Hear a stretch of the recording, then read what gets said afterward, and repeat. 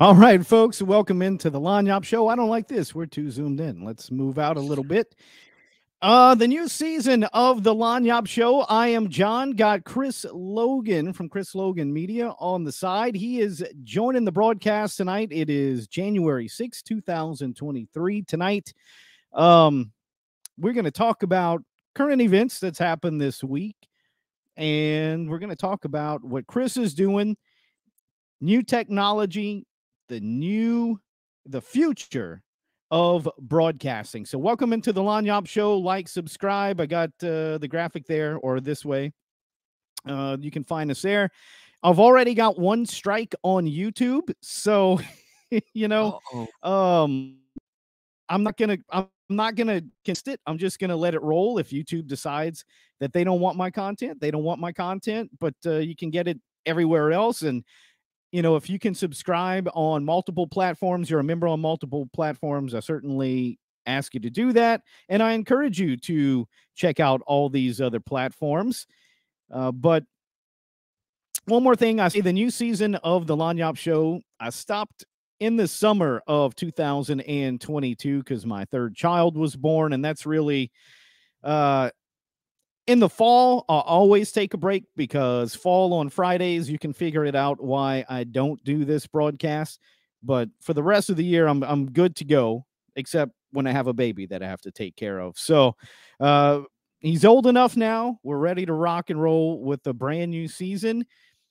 We're live on my personal Facebook page. The broadcast will be saved and then posted around on all those places you see there. And maybe one day we'll get enough. That's part of subscribing, right? We'll get enough people listening and watching, and I can go live on some of these platforms. Maybe a lot of them don't have that capacity yet. A lot of them are second runners to places like YouTube and such. But for now, my personal Facebook page is where we will rock and roll. Be sure to leave a comment. Let us know what you think. But joining me tonight is Chris Logan. Oh, boy, I got to get this pointing thing right. You're still learning it too. What's up, dude? Not much, man. I'm honored, first of all, to be part of the first show. So thank you for that. And I was still working. And look, I'm an honest dude, and I'm going to be honest.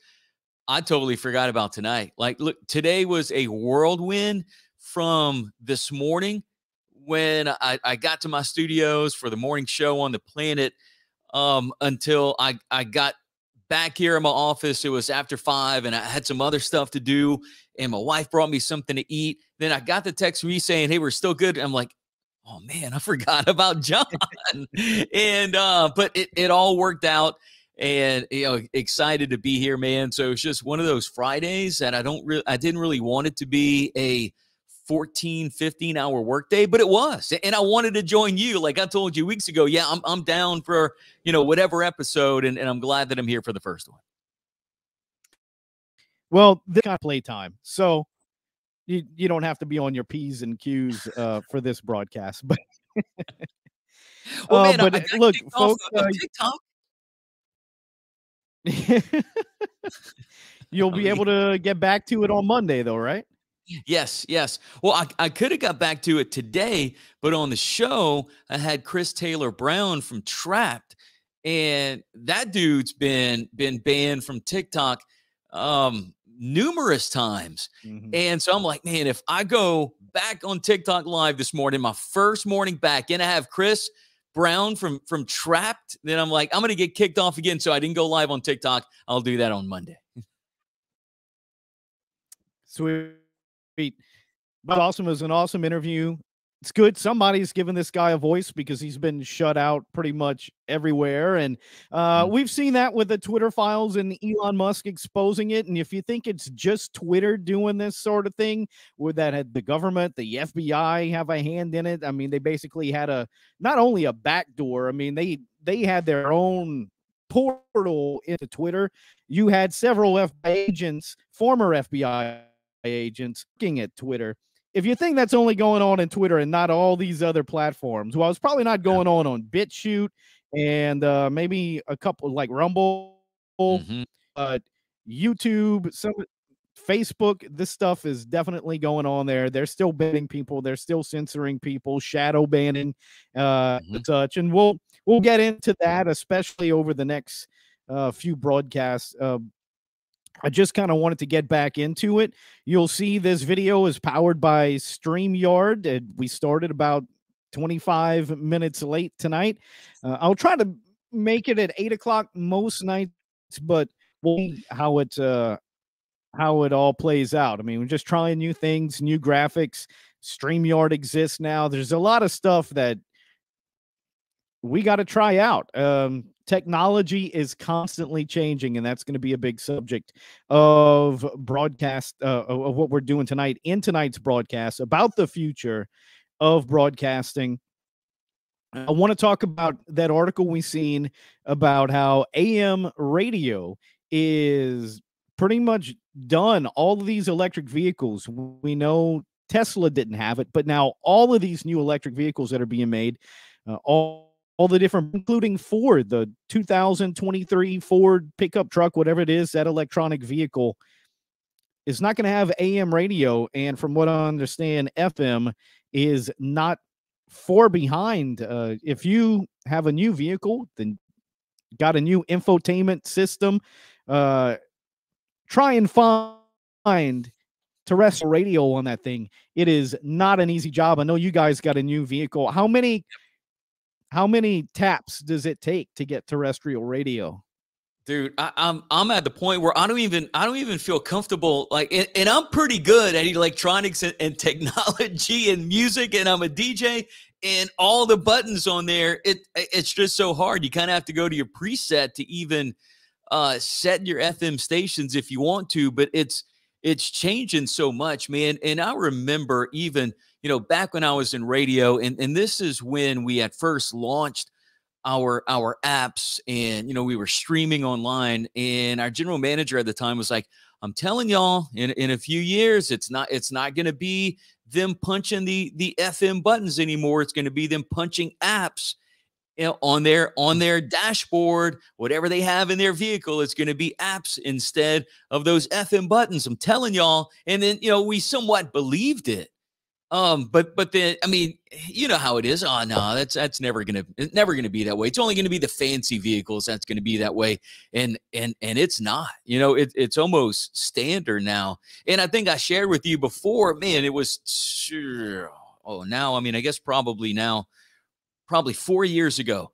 My son, he took my truck, and he wanted to change out the radio in it, and he bought an aftermarket radio. He got it put in. He came back with a box to show me what he got. I think it was a Kenwood radio. And dude, AM, FM was so small on the bottom of that box. It was like an afterthought. It was Pandora, Spotify, this, that, and the other. That's what it was all about. And on the bottom, AM, FM radio. Yeah. And look, we both belong to the small market radio group on Facebook. By the way, anybody that doesn't know, we have been in radio for decades now. Mm-hmm. And so in that small market radio group, I've been in there years and years telling people, guys, it's on the horizon. Mm-hmm. And people are very much naysayers. They don't like to hear, because what you get is, well, they said the same thing about television, but guess what? Radio's still here. They said the same thing about satellite radio, but guess what? Radio's still here. And to some instance, that is true. Mm-hmm. But radio relies, you get in your vehicle, and it was, as soon as you turn the vehicle on, the radio came on.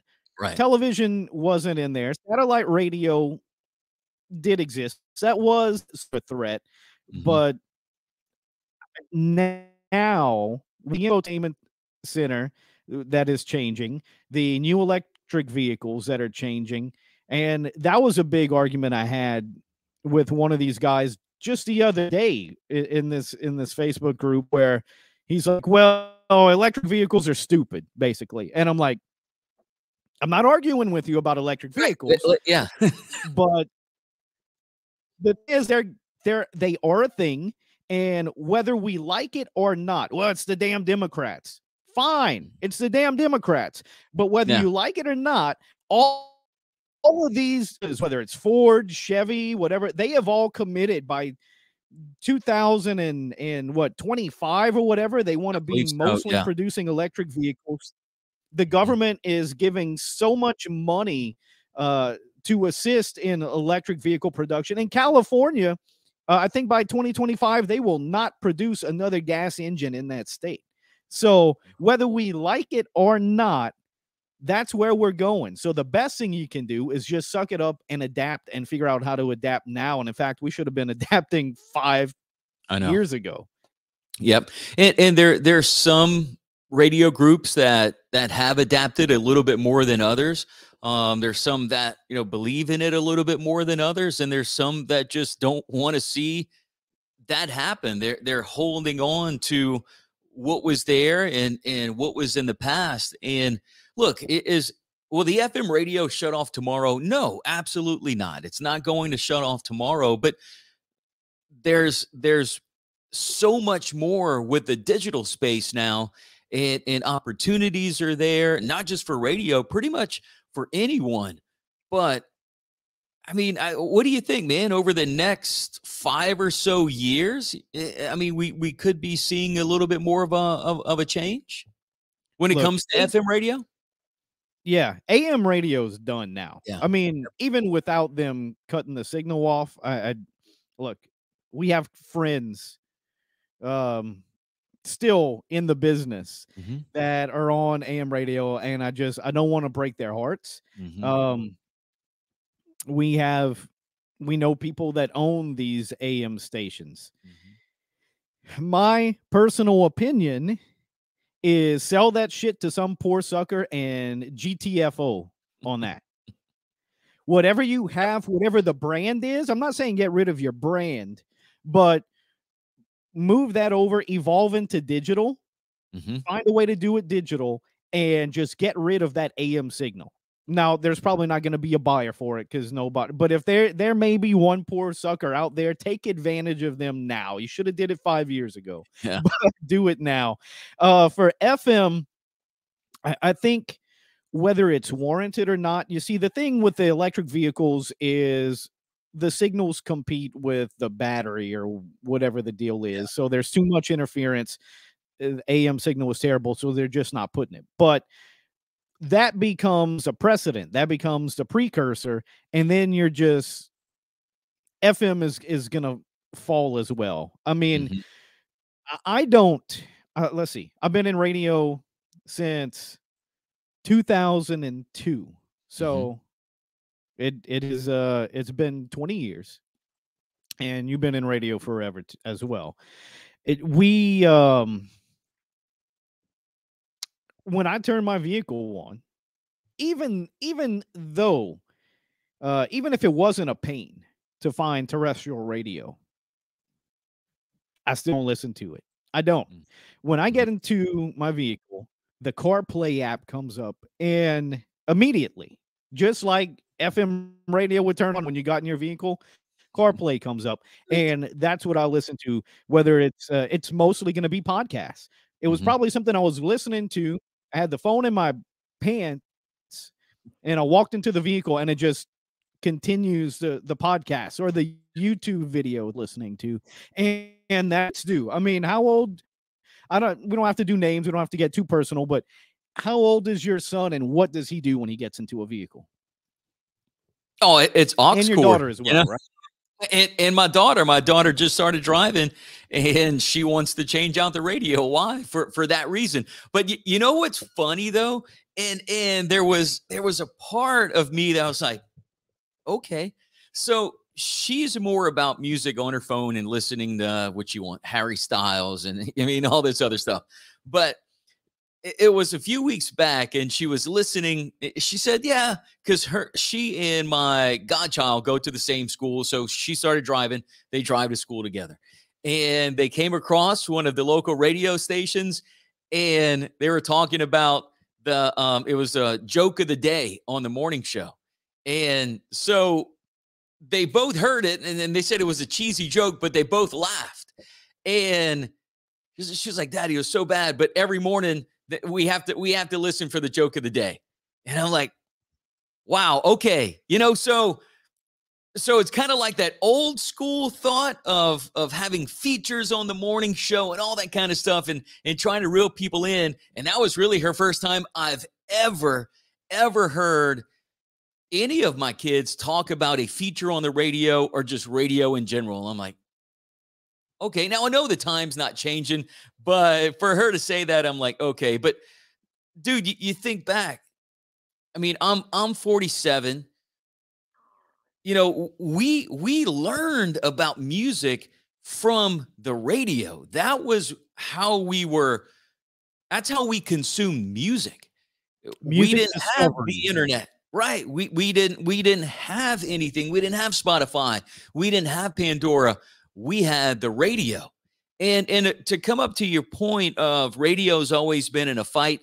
Yes, absolutely. Radio has always been in a fight, and with every fight that radio was in, radio was always the underdog, and everyone else thought that radio would lose. They would lose to MTV. They would lose to burn CDs. They would lose to Sirius XM, and they're still standing. But I think kind of what could be moving in is something totally different from those fights that radio was in. It's a totally different thing now. And then now people can consume anything they want. People can consume a podcast. They can consume a station that they like. I don't know, in Spokane, Washington. I mean, it doesn't really make a difference anymore. You can find anything anywhere. But that radio-ness, if that makes any sense, that radio-ness can stay.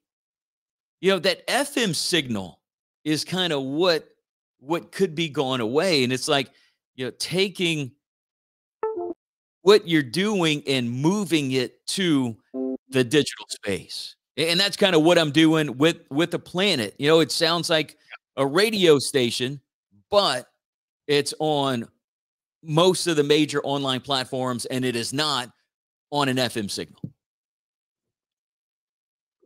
And the morning show, I told you I wanted you to work that Friday the other morning because it's good for my health. But I am one of those people that consume these shows, right? So I wake up, I get the kids ready for school, and I start my routine and do my work. Get that started at least. Do the rider line. In the car rider line, I don't listen to any of my stuff. I mean, I basically every now and again I'll just play a song off from my phone if the kids want to hear it. You can't focus on anything because my kids, one just had his 6th birthday in a few days. The other one will have his 8th birthday, and they just drive you crazy. You wish they would be quiet, but they don't. And so there's no point in listening to anything. But after you're done with the car rider line, get back home, knock out a few more things of work, and then it's your morning show on the Planet. I start doing that, and the interaction is what makes it, dude. I love the interaction, and there's a lot of people that like that. And that's something that radio had with the call-ins, but people don't call radio stations anymore. I think they could kind of bring that back, but that's another discussion. Yep. But then right after you, okay, Tim does his segment from at 9:00, and then I can go back, and there's a couple other episodes and podcasts and stuff that drop here and there. And I mean, I've got a school going all throughout the day where I listen to all these content creators, and it's not all politics, and it's a bunch of different things. And it's almost like I would be at work, like a lot of people did, listening to the radio all day at work, except I'm getting content. I'm not getting music, but I'm a content guy. I want to hear the discussions. And we were talking about music discovery, the Jacobs Media, their latest survey they do every year. The latest one that came out for 2022, uh, n- nobody. I mean, the amount of people that go to the terrestrial radio for music discovery uh, is in the single digits in terms of percentage. If you want to discover a new song, terrestrial radio, according to that survey, is not the place you go. In fact, according to that survey, the average age of a P1 listener, and you know what P1 is, some people don't know, Let's like call it a your hardcore primary listener. listeners. So Yeah. your hardcore listener is 58 years old. 58. And you look at the numbers, you see how they skew. People under 30 don't listen to the radio. They just don't. And so I see this, and in all of these discussions, there's a big focus on sales because at the end of the day, it's about getting money. And that's fine. Like, I get it. You get in your sales staff, find money where there isn't money to keep producing. You have videos and interactions, people do super chats. There's money to be had. And so you got to go out and find it. And that's all fine and dandy. But if people under 30 don't listen to the radio right now, and that's, I mean, like a 20, somebody in their 20s, I think that percentage, according to that Jacobs Media survey, was, I don't know, man. It was like a 10% or something, like really bad. So eventually your audience is going to age out of radio. So you and I grew up with radio. People that came before us grew up with radio. It was something that you did. This younger generation is not growing up with terrestrial radio. So while you and me may still have sentimental feelings about it, these kids don't listen to the radio. They don't have any sentimental feelings. There's nothing to look back on. They weren't raised with it. They're not going to age into it. And that was a big difference. When we were younger, you didn't have control over the radio until you got older. Your parents did. And then when you finally got older, you were the ones pushing the buttons. But we aged into being able to control our own radio. The kids these days will not age into it. Right. And I think some of the biggest shows in radio, you had that interaction. And I think the way technology is going, the fact that I can do this stupid little show, anybody can do their own stupid little show. I think you are harnessing that injury. I'm gonna have to fix me another one. I'm running low on my. Oh, dang. Yeah, my throat's you're pounding him back. And then we were talking before we got on the air, and I didn't even get me a drink. But I think you're leading that charge, and you're hitting the bases with the planet. So you still have a radio-esque thing going on, even though it's digital. You're not on a FM, AM transmitter. You're available to be reached anywhere in the world. You tapped a unique demographic. That's big as well. But then now your morning show, you're starting to hit the interactions. I'm a nerd. I do it. Plus, I want to help my buddy out. Sometimes I'll just type a dumb joke. Sometimes it's goofy. Sometimes it may be slightly offensive. Just to add more comments in it to get the video, get the video out there. It helps with the algorithms, right? So I'll do that. And then I noticed the first week or two, it's mostly John commenting. But then all of a sudden now everybody's good morning, Chris. Good morning, Chris. Yeah. And and people love to have their opinions heard and read. And when you go back, you do those questions. You'll do like a poll or whatever, and man, you'll get 30 responses. And I guarantee you there are people tuning in just to hear you read their response, to see your reaction to it, and talk about it. And that kind of interaction used to be a big deal with FM Yeah. radio. You know, you had shows like Loveline, which I will always bring up. Yeah. Growing up, to me, that was the big show. I think FM, always say this, they're trying to do it backwards. They're trying to take an FM show and distribute it digitally. And I think you need to take a larger show and you can export it to FM radio, but it needs to be a larger show. You need that interaction with everyone. And uh, that's where it's going. I mean, when you have people spending hundreds of dollars for super chats in the hopes that their favorite creator will just read their dumb comment on air, and they do it night after night after night, people love that interaction. It's not there with FM radio anymore. It's not. And it's happening in spaces like this, which I don't know if we're getting any comments. Maybe we don't. I do see that there's a comment thing. I don't know if it's integrated with StreamYard. I'm not seeing any, but it normally is, dude. I don't know, and I'm not calling you out. I mean, with the free version, and I know we had to pivot real quick, but I know with the version that I use, when it connects everything, you do see all the comments coming up on that window, and then if you do so, and then it'll do separate views. So I am on my personal page, the Planet page, and in my group.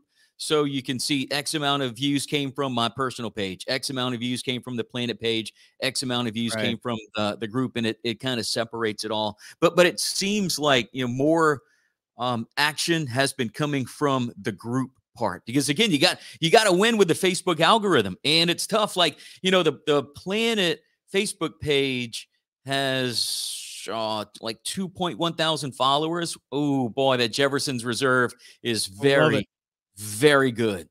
The Planet page has 2.1 followers, and that happened in about 7 months, which I feel is pretty good. And dude, when I would go live directly there, I'd reach 48 people. And I'm like, how is this even possible? Like, my personal page, I think I have like 3.8, 3.9 followers, and I'm lucky if I reach 200, 300 people. And then, you know, the group's a little bit better. I see some action there, but you know, it's crazy, man. And to come back a little bit to what you said about the digital landscape, and really anybody can have a show now. Anybody that wants to do a show, you know, dreamed of being, I don't know, maybe on the radio or on TV or in the media or something. Dude, all they need is a mic and a camera, or a phone and some decent light, and you're in there. I mean, everyone has that ability now. The ability is out there when it used to be a select few. And also think like that could be a reason, well, other than not many younger people are growing up with the radio, but, you know, there's not many younger people. There's a handful across the country that want to get into radio, but not as many as back in the day. And it's hard for them to groom new talent in our market. Respect to all of them. I love each and every one of them in the market right now, but they've all been there for a while, you know. And we brought up interaction. You know, from time to time, I would listen to the FM radio, and I got two very close friends of mine, at a station that I used to run and a station that I used to work at. And I think they're probably the most interactive morning show that we have in the market in terms of doing things on social media, bringing actual people on the phones, you know, taking things to Twitter. All, like, they have been doing that for a long time. And even when I was there, you know, and I'm not saying we blazed the trail, but dude, me and I'll give them a name drop, Digital, and I were doing a lot of things way before it was all popular. Man, we were making funny videos, morning show videos, and we put it up on YouTube. And when we started the Breakfast Jam, he brought his camera and we recorded like an 8-minute piece of that. And so we were doing that a while back, but not many people are doing it anymore. And you think about it, and again, it's just my opinion. I'm not calling out people in this market, but all over. it's skeleton crews all over the place. It is, and everyone has more work than they need to have on their shoulders. They're wearing many hats. But dude, you think about it, okay? You think about I don't know, what's his face? The biggest why can't I think of his name? The biggest podcaster, dude, for UFC, Joe Rogan. Joe Rogan. Yes. Joe Rogan, okay? And I'm not even drinking. I have nothing. But like Joe Rogan, he's in a studio and he's talking. Like, where are radio people? They're already coming up with the content. They already have a microphone in front of them. They're already doing content. They're doing breaks. They're doing all this other stuff. Turn the camera on and record it. Or turn the camera on and go live. Create a podcast off of your content. Like it's all there for everyone, and not really using it too much. And again, not in other markets other than ours. You know, the opportunity to do it is there. Just no one's really taking it. I think a big deal is age. Mm-hmm. One of the things, I'm going to go with this point first because I'll forget it. I think I've already forgotten this point like twice since we've been in this discussion, but I think if people who own terrestrial radio stations want to come up with some good, intriguing content, they have to go after the youth. I don't know what a teen, I don't know what someone in their 20s likes. I'm on the backside of 30, man. Mm-hmm. I don't know that anymore. I might know a little bit, but I'm a boomer to them as far as they're, even though I'm not really, but you know, but you are. You were born I am in the 1900s. Yeah. That's what they call the 90s. Really an exennial is what I prefer to identify as. But, you know, so they need, how do you get a 20-year-old radio station? Mm-hmm. Ask a 20-year-old what the hell they want to hear radio. How about that? Mm-hmm. You know, how about that? Yep. Ask them, and they know what content they want. Well, they like a lot of video content. We can't do that. Okay, but if they could just listen to video content, what would they like to hear? You gotta hire young. You know, this business, you know, at least in this area, I can't speak about the rest of the nation, but at least in this area, this market, they're not hiring really young. They're not hiring youth. That's a big part of the problem. And then the ones that they do hire, it is, well, you have like this and you have to do it like that, and absolutely crushes their creativity. And you and I learned how to do radio. You're not, neither me or you, and I might put my foot in my mouth here because I might end up doing it later, but I'm not so when we went to the store was a blah blah. You notice we don't do this. We were trained right. And yeah, I get it. You know, you have all these other things like Chris is saying in the chat, Twitter and TikTok. These people weren't professionally trained, but guess what? No. They still get millions and millions of viewers and are making a ton of cash, and they stutter. You know, so how much of it matters? Some of it does. I think you want a happy medium. You want them to have a good presentation, but not be so strict. You can't say this, you can't say that.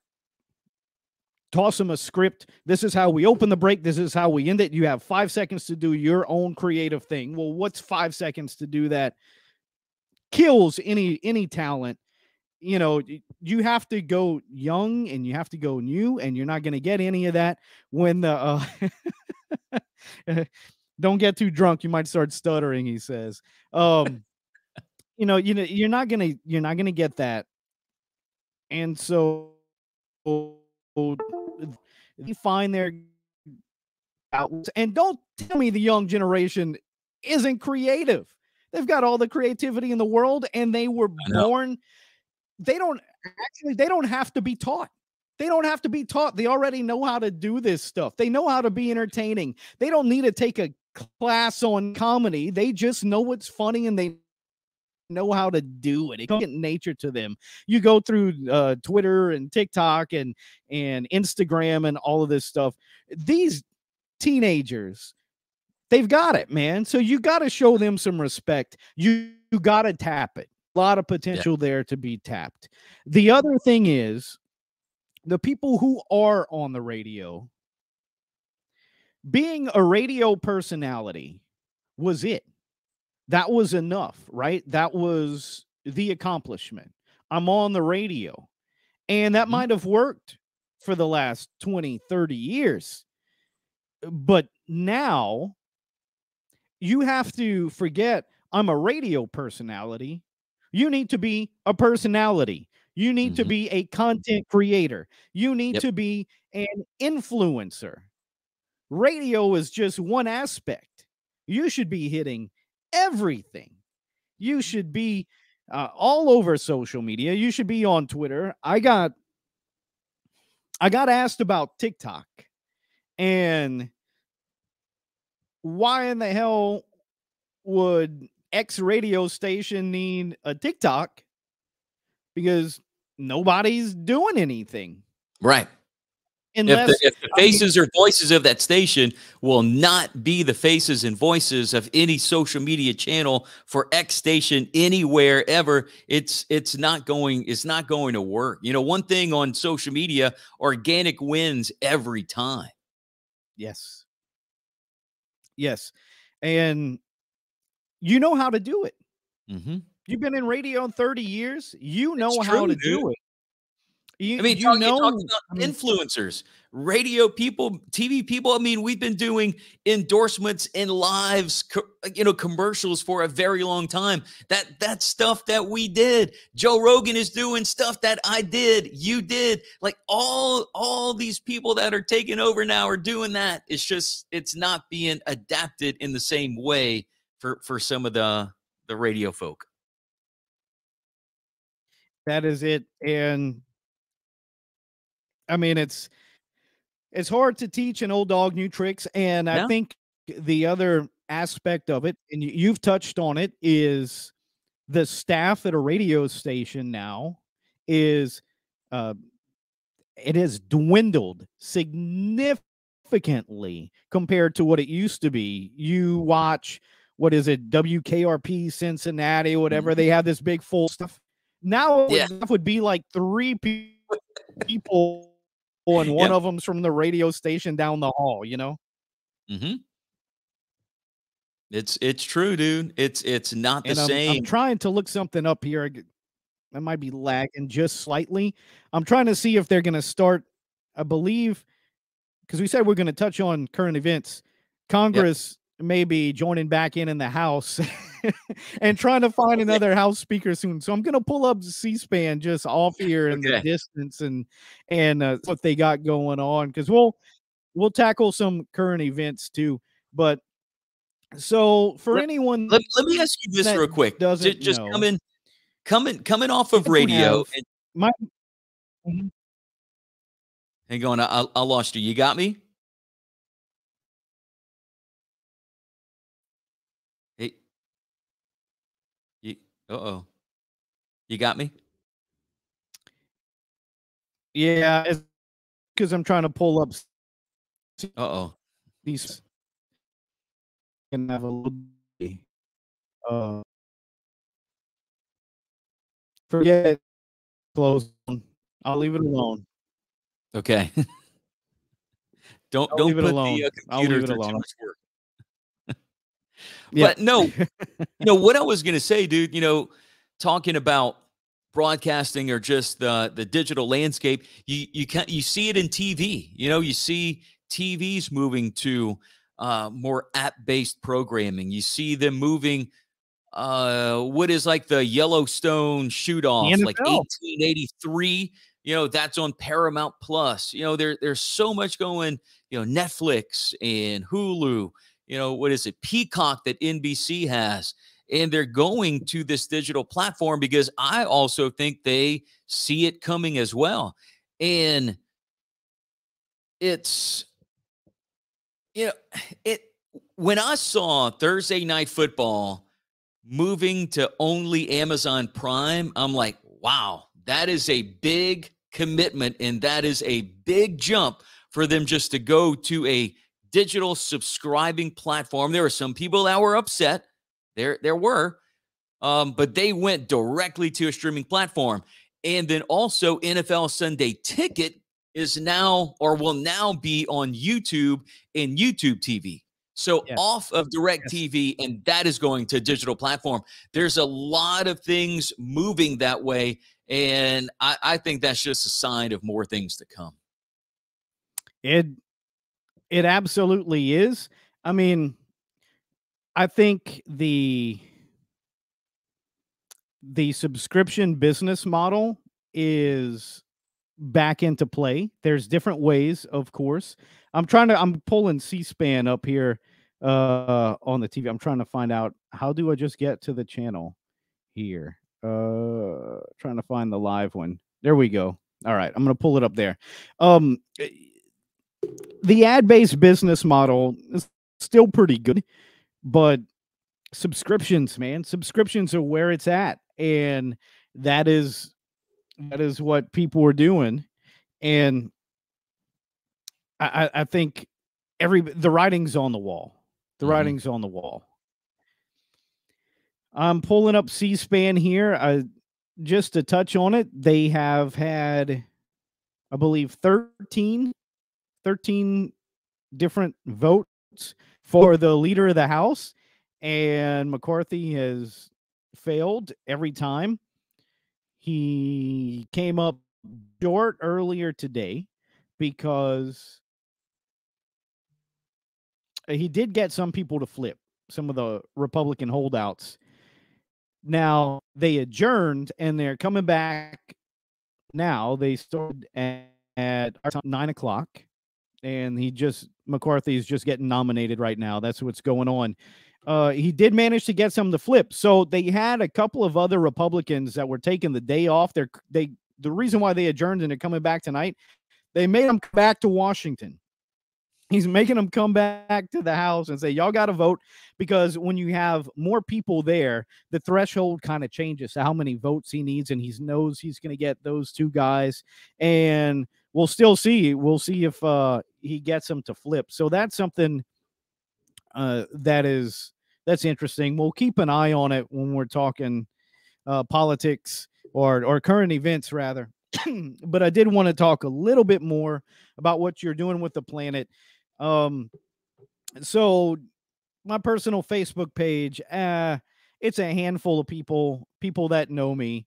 We're on Rumble, still very early there, not a huge following. YouTube, a bit of a following, but who knows how long that's going to last.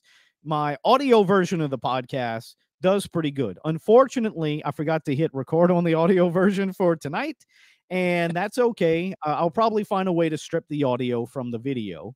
I'm sure there's a way to do that, and it might take a couple days, but I'll get the audio version up. My channel, the best avenue for me is BitChute, bitchute.com. You'll see the logo right about here. Got it. That is where I actually have a decent following. Now, for those people on BitChute that don't know, man, tell them who you are. Tell them about your internet radio station. I have a feeling a lot of these people would actually like that kind of music. And let them know about your show. Let them know about the guests you had on this morning and what you got coming up. There's a lot of great things happening. I launched The Planet, which is an online station playing 90s and 2000s rock. Launched it mid-April. So we're going into 2023, and great things are happening. I decided to kind of up the morning show a little bit. I get on the air at 7, only do a couple breaks. So it's a little more music intensive in the 7 o'clock hour.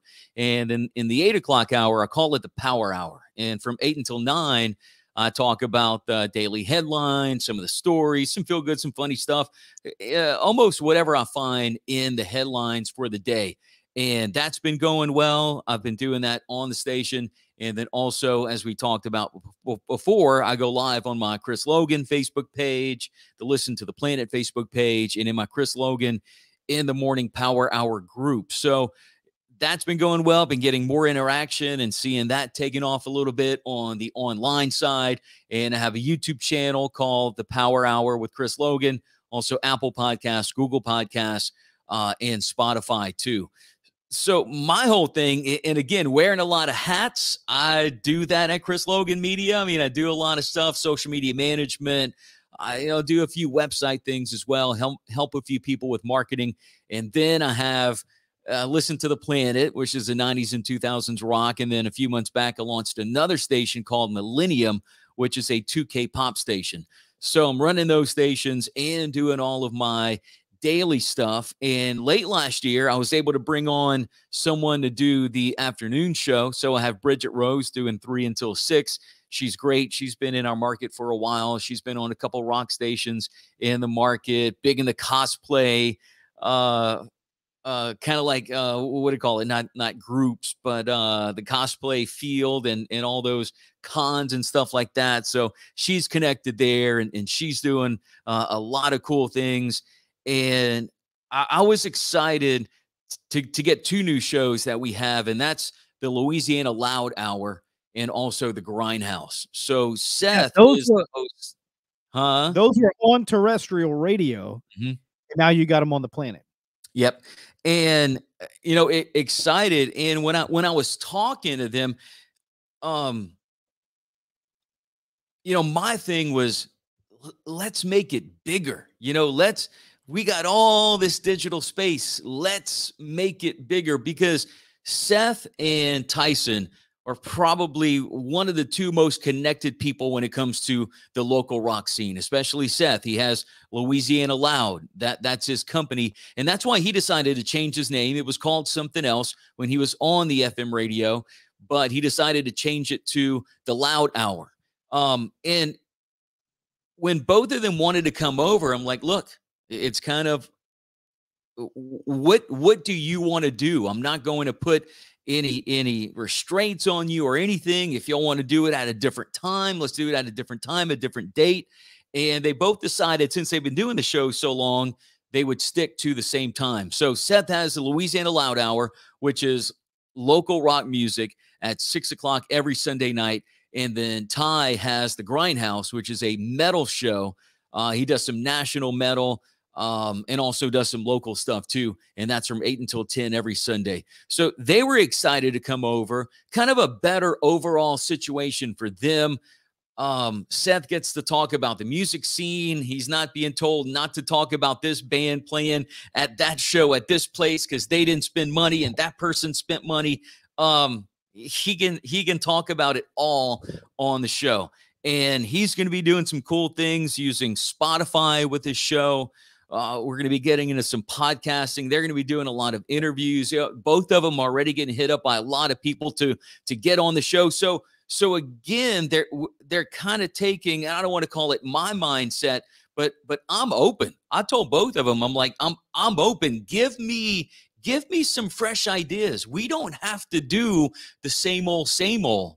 And with them being connected with a ton of bands, not only in Louisiana, the Gulf South, I mean, they got chances to bring them on the show. They can record podcasts. They can record interviews with them, put them on the show, play their music, and we can support the scene and do it in more ways than just on the radio. They're doing it on the station. And I got another show. I got a call from somebody today that I was very excited about. He reached out to me, and I mean, I won't say it just yet, but he's like, man, what about doing a show like this? And I'm like, yes, like I want to do a show like that. And he's like, I can do it if you want me to do it. And I'm like, cool. And he's like, how you want to do it? And I'm like, nope. You tell me how you would want to do it. Mm-hmm. How don't I'm taking, obviously my radio, my years in radio are coming into play, but that doesn't mean we have to do it the same way we did it. I want some fresh ideas. So I told him, I'm like, dude, you come up with some ideas, we'll talk about it, and then we'll go from there. He's like, I mean, like, we can do that? I'm like, yeah, let's not be the same old, same old. So I'm excited about that. And then tomorrow morning and every Saturday morning, I do this show called the 90s Rock Rewind. And I'm going to be visiting different years in the 90s and looking back at the alternative rock chart of different years. So this week's going to be this week in 1995. And I'll be doing the top 15 songs. Again, I thought about it, and I talked to Seth and kind of Tyson about it. And I'm like, look, fellas, we don't have any time constraints. So, Seth, if your show goes 2 songs over into the 7 o'clock hour, that's okay.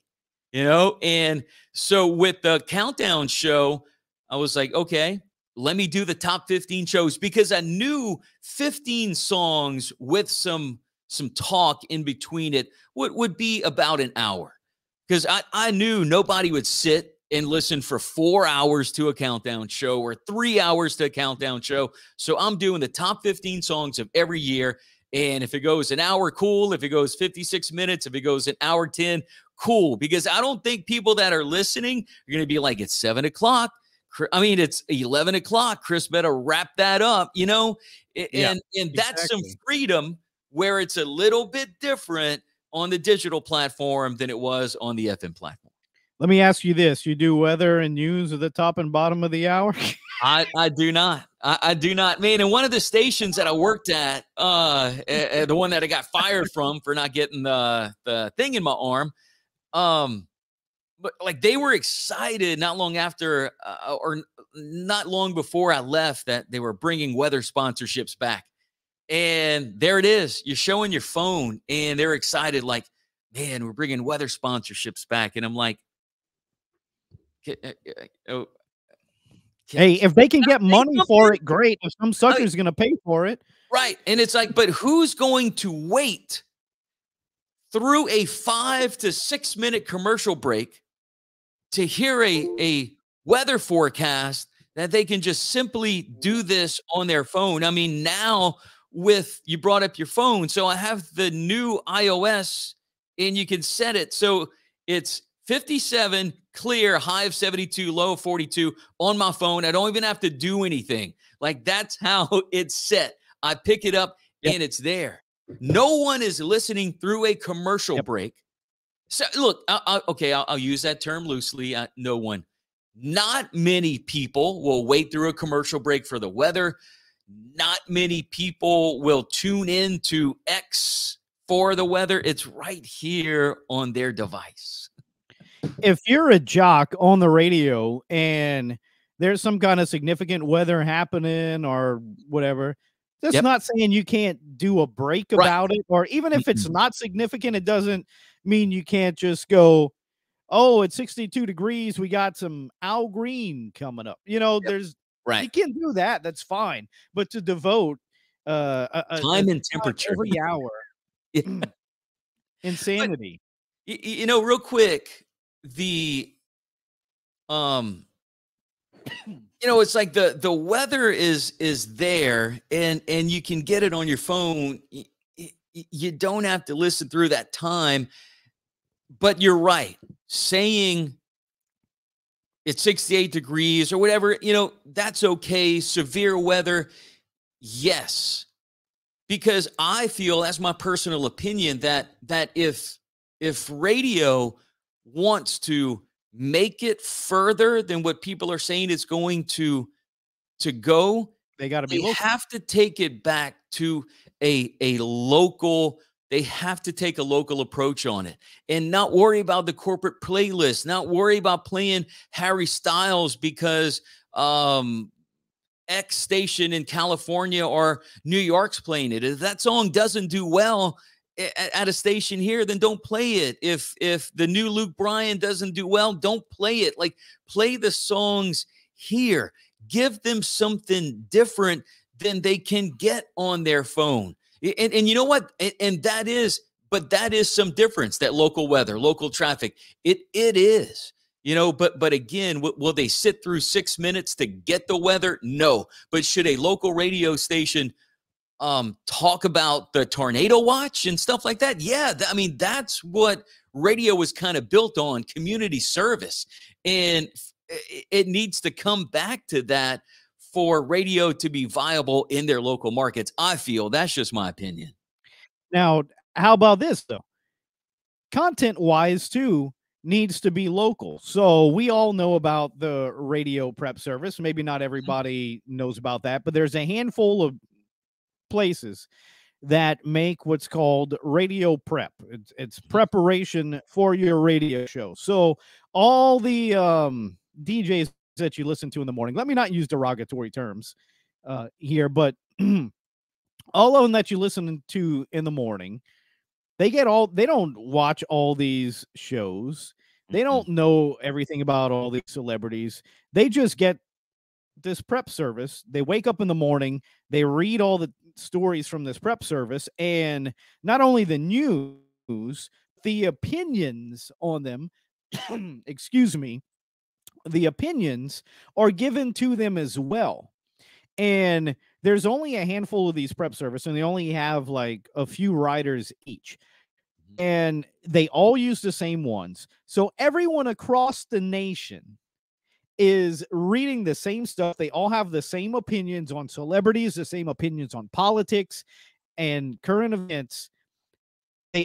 It's all controlled by a handful of writers.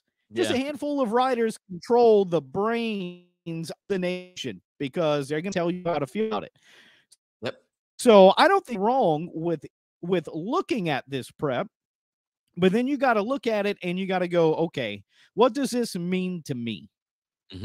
If it doesn't mean shit to me, then I should be able to say on air, this doesn't mean shit to me. And I talk to my partner, and I talk to the guy working with me, and I talk to my family before I go into work in the morning. Do y'all know anything about this? What's your opinions? If you bring the local opinion and the local jokes and not just the shit that's written on the paper, I mean, how many times have you heard the jocks all do the same jokes that were written on the paper across the market? I mean, in the same market, they're doing the same jokes, the same bits. So if you could, I mean, I'm not saying you have to cut out prep services. They do have some good stuff. It's a marker. It tells you what's happening, but then you got to use that local touch, that personality. It's a big Taylor Swift story. How big is Taylor Swift in Lafayette? I don't know. Talk to people, find out, and then decide how your opinion should be. Because if you just read it from that sheet, Taylor Swift, I mean, I'm trying to find, she smells like roses. Let's just say that. I'm trying not to get too vulgar, you know, but I mean, the way some of these things are, and Elon Musk is the devil, right? You know, and all these bits that they get. Look, you got something called Universal Comedy Network or something like that, UCN. All these radio stations across the nation use the same things. They're doing the same parody songs. They're written by a handful of people, all with the same idea. Don't make fun of Taylor Swift. I'm not. I'm just saying in some areas of the world, she is up here, and in some areas of the world, she's down here, and you have to know your audience. You have to know your audience is what I'm saying. And you deliver to your audience. You deliver locally. That's the big lesson to learn here. That's what I'm really trying to say. And I'm looking over, they're voting again in the House. I was about to ask you because I see you looking if there was an update. Nobody else got nominated. So it's just McCarthy and Jeffries. So we've already had 2 votes, 1 vote as present, and somebody else voted for others. I don't know if that's for Trump or Jim Jordan. I think that's 2.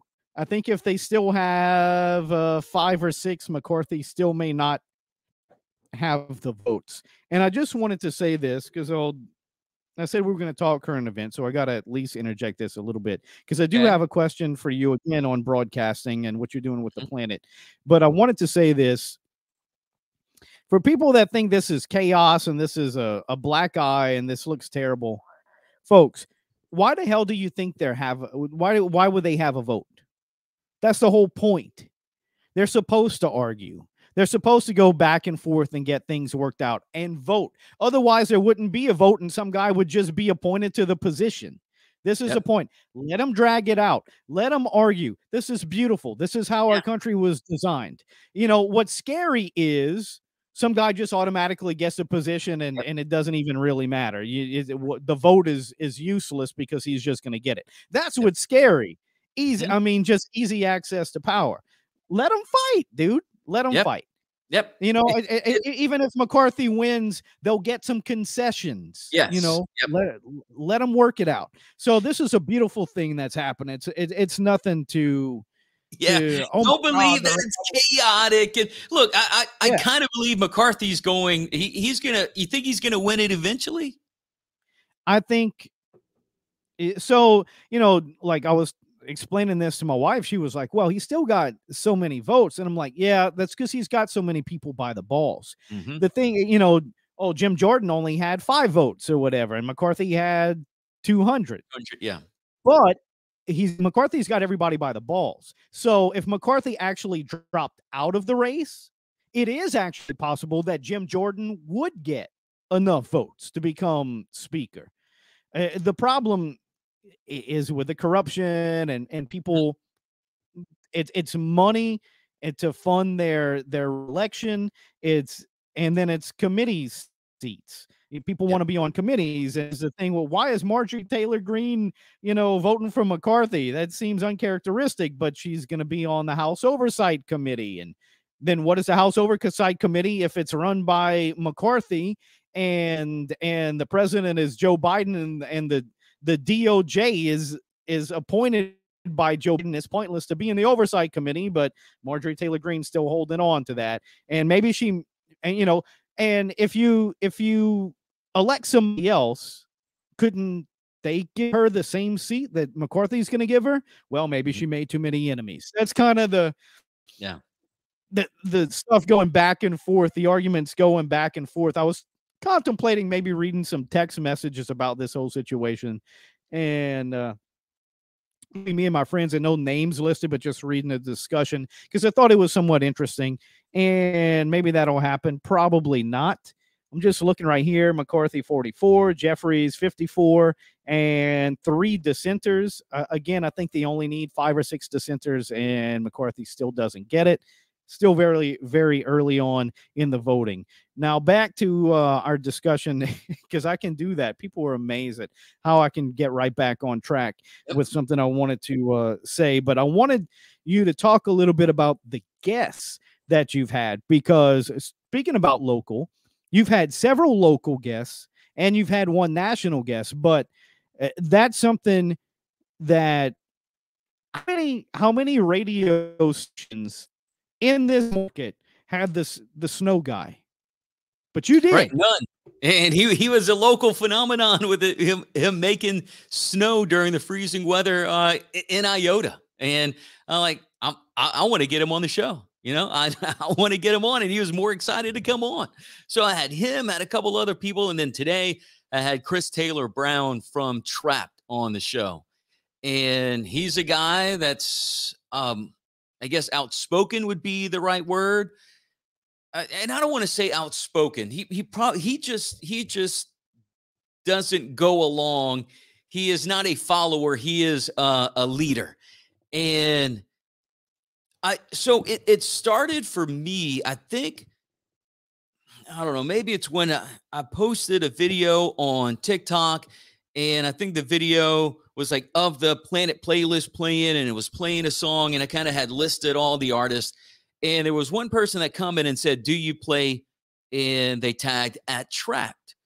And so, I mean, at the time, I didn't really know that they were getting banned and shadow banned and all this stuff. And so I replied back, yeah, you know, and then so I start following their page, and I see Chris Taylor Brown speaking some truth, right? Not speaking everything that's being fed by the news media. He's kind of speaking his mind. And he told me this morning that, COVID was cool. No, he didn't agree with COVID, but when he was tweeting and posting and doing videos about COVID, he didn't see much blowback from that. Didn't see any ban from that. It was him talking about Ukraine. That was the biggest thing that got him banned. And so that's what I wanted to talk to him about. Where did it all start for him? Where they were going, because he has conservative views, and, most higher ups at radio corporations and big tech companies and some music listeners are not really that conservative. And he had brought it up before I asked him, but I wanted to ask him, are your Trapped fans supportive of what you're saying, what you're doing? Are they still going to the shows? And he said, yes, they are. Fortunately, there's a lot of people that were fans of Trapped that are still supporting what he's doing. And, I reached out, and I'm serious. I mean, since I've been following them over the past 3 months, he's probably on his third TikTok account. And it's crazy. You would think that TikTok would let some of that go because it's like, oh, that's Chinese and all this other stuff. You'd think that they would let some of that go, but no. And so I've been changing accounts and following him a little bit. I'm thinking like, man, I wonder if he would want to do an interview with me. And so I try to hit him up on TikTok. And so on TikTok, you can't send a direct message unless they follow you and you follow them. So he wasn't getting my messages. So I commented a couple times under a couple of his posts, and he ended up adding me and reached out and said, hey, man, what's going on? And so I asked him if he wanted to be on the show, and he said yes. And we were able to come up with this morning. He was on a little bit later than what I anticipated, but they were waiting on a bus because they were going on tour. They were going to Chicago or around Chicago to play tonight. But, just a guy that's kind of speaking his mind, not believing everything that's being told to him. And I think he's being his authentic self and, kind of somewhat paying the price with a certain group of people that may not agree with him. Well, we've learned this from the Twitter files, and I'm not going to deep dive into that. I mean, you can kind of go look it up, and maybe we'll do a show on it in the future. But I feel like, some of that's kind of old news. Some people still haven't really heard much, but I'll sum it up real quick for you. The government, the intelligence agencies are using social media to influence. It's called social engineering. They want you to think a certain way. It's psyops, government psyops, the same thing that they've employed across seas. The United States has caused revolutions in multiple countries. That's not some conspiracy theory. We know about it. Libya, we have caused, Cuba. Before social media and all that, right? We had the thing going in Cuba. We caused the whole revolution, and then eventually we hated Castro. But the CIA and the other intelligence agencies, et cetera, the deep state, like some would call them, they've been doing this all around the world, and eventually they did it at home. Mm-hmm. They realized that they could get the narrative. Trump blew them away. We were supposed to go have the Russian-Ukraine war 4 years earlier. I don't know if you remember the whole thing with Syria, and Hillary Clinton was on the stage there with Trump, and she was saying stuff that would have immediately, if she had her way, immediately trigger a war. Mm-hmm. And so, but this stuff had been planned.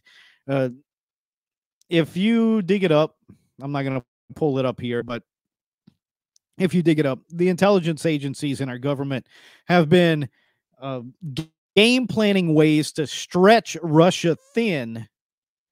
And basically, they don't want Russia to distribute oil to countries. The United States wants to do that. That's a big part of it. You look up the pipelines and all that. I forget the names of the pipelines. There's so many, but Nord Stream, right? Whatever it is, Nord Stream, that's the pipeline. So they've been game planning how to stretch Russia thin, and they realize you do it with Ukraine, and they had the whole uprising in 2014 and the battle in the Donbass region, et cetera, et cetera. Trump was not supposed to be president. Hillary Clinton was supposed to preside over this. It's why the Democrats, the vice president's son at the time, Joe Biden's son, Hunter Biden, he was in an organization which happened to be oil organization, right. you know, in Ukraine. So they were all doing that. It was in cahoots. Trump got in off. He put a pause on it. And when he got elected, they freaked out.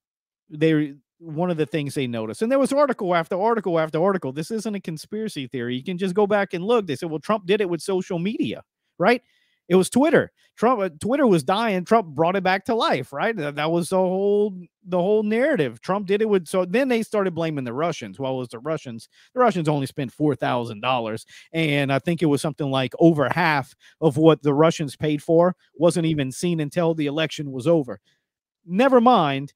Donald Trump did it with social media. As soon as that happened in 2016, they said we gotta do something about this, and then lo and behold, you have government spooks from the FBI. There was a handful that were actually in the higher ups in Twitter. Ex-FBI.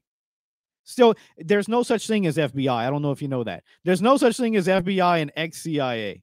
That doesn't exist. But all of a sudden now they're working for Twitter. Mm-hmm. And what's that guy's name? His daughter was in Twitter, and they want to talk. We're not going to get into the pedophile stuff tonight. That's another night. But there's one I want to get into this. I'm still watching McCarthy 96, Jeffries 92. There's 4 dissenters, and they're still in the J's, so he still may not have it. We haven't decided yet. We'll see. I doubt. I'm sure if he doesn't have it now, they're not going to stay up later. They're going to adjourn. Right. Yeah. And dude, you brought up the P word just now. That was another thing that Chris Taylor Brown, that was one of the things that got him dropped from all the iHeart radio stations, was his video about pedophilia. And he was calling out Joe Rogan, talking about that teacher and the 15-year-old girl. Yeah, and he made the joke. Why is it okay here and it's not okay here? And he's just kind of calling out the hypocrisy, and that's kind of what's getting him, I'll just say, in quote unquote trouble. Yeah. Look, the other night I took a shower, come out. It was a bath. I'm sorry. It was a bath. Gotta be factual here. No. Okay. No bubbles. Okay. Only from like the shampoo or whatever. Okay, yeah. I use shampoo for my beard, folks. I was about to say, dude, where you use the shampoo? But so I come out, and my wife is totally not expecting this. And I say, so how much do you trust our government? And she knows me. And she knows me. It's just like, not very much, John. Like, you know who Dr. Fauci is? Yes, John. All right. So, in our government, so Dr. Fauci is a head infectious disease expert, right? Yes, John. He's decided everything with COVID or whatever. He was the leader in all of this. But, our government is structured that there is an ethics and like oversight committee over him that still, all of the stuff he signs off on, all of this research, whether it's gain of function or blah, there's still people that overlook him and make sure what he's doing is ethical and legal. And my wife is like, oh, okay. I didn't know that. I was like, yeah, our government has that installed. It's full of checks and balances. Do you know who is the head of the committee or whatever that holds Fauci accountable, that holds his feet to the fire, make sure he's doing everything ethically and legally. You know who leads that? You know who's the head? Tell me, John. It's fucking Fauci's wife. Yeah. Yep. It's true. Yeah. How much do you trust our government? I know. But I mean, isn't ivermectin everything now on the list? Ivermectin is now on the list officially to treat COVID now. I see that. I'm sure it is. The whole look, when they were just coming right out and saying horse worm, and I had that discussion with my dad earlier. And my dad was telling me he knew somebody that took ivermectin, and they were great. But he was like, I did hear some people took it, and I was like, that was a lie. Nobody was dying. No, they weren't dropping like flies. They weren't dying because of ivermectin. Rolling Stone ran that story. It was a lie. It wasn't true. And like, well, I heard that. I was like, yeah, well, they were lying. I mean, and the whole Joe Rogan thing, and Sanjay Gupta went on, and Joe Rogan made him look like a fool. I know, dude. Yes, CNN's head. He's like, why would they just lie? He's like, look, I got the bottle right here. You know, he shook the bottle. The what is it? You ever watch the Wild and Wonderful Whites of West Virginia? I've never really watched County, North Carolina. Yeah. Yep. Oh shit. So like there's this dude, and he's probably in a dirty wife beater shirt or whatever, and he's just playing it up for the camera, and he grabs this prescription pill bottle and he shakes it. You hear that? That's the Boone County mating call. So I don't even know where I'm going with that, man. But that is the idea that, oh yeah, the Joe Rogan and even the CDC said, seriously, folks, stop that or whatever. Don't take horse med. It was originally designed and approved for humans before it was even designed for livestock. Yeah. Yep. And there were pills, and then there were the paste that you gave to the livestock. Yeah. And I've heard of old ranchers and cowboys that would take ivermectin to make them feel better. You know, I mean, but I mean, Joe Rogan shook his little bottle of pills. Yeah. Anything going on C-SPAN? Yeah. So McCarthy just voted for himself. There's 4 dissenters. We're in the M's, obviously, because McCarthy just voted for himself. So you had the guy in the R's. I don't know if you were watching earlier today, and I'm not going to remember his name. His last name obviously starts with an R.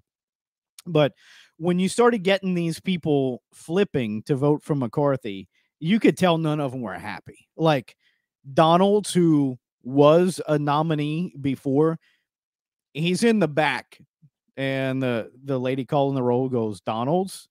And he walks up and he goes, McCarthy. And he turns around. He just immediately walks out. But everybody's like, Kevin McCarthy, you know?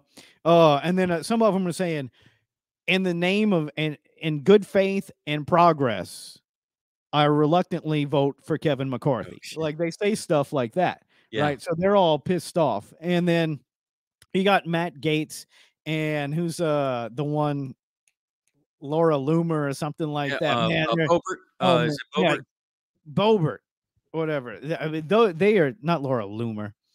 But yeah, Boebert and Gaetz are badass, right? Yep. I like Matt Gaetz more now than I've ever. I didn't know a whole lot about him, but he's absolutely. I mean, the guy was nominating Trump because he was basically trolling. He's there trolling, right? Yep. Mm-hmm. He'll never vote for McCarthy. But they are turning a lot. And so you had a lot of people put their head down. They're like, reluctantly, Kevin McCarthy, because he made them some kind of deal they couldn't refuse. Yeah.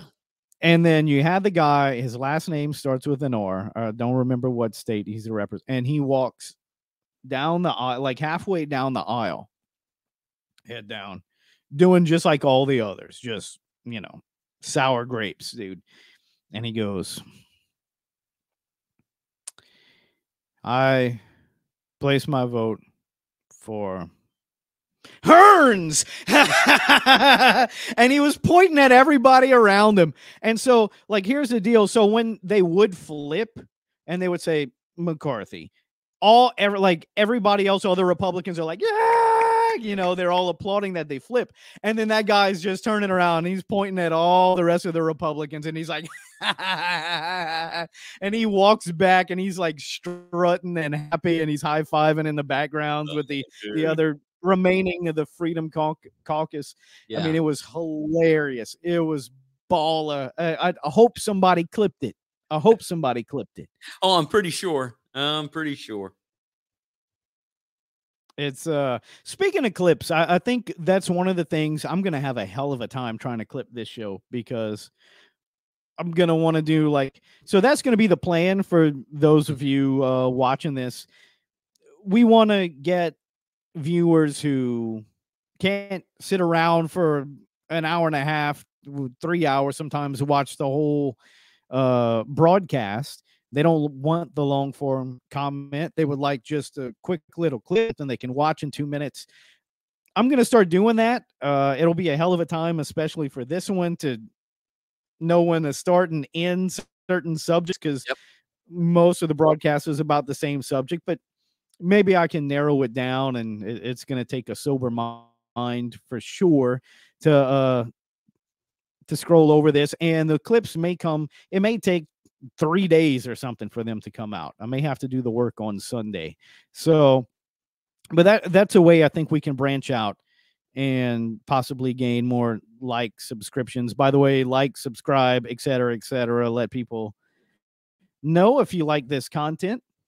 And we'll talk more about other topics. I mean, what else has happened this week? I know Congress has taken that's been the headline, right? We had we had the NFL deal, but what is his name? Hamlin.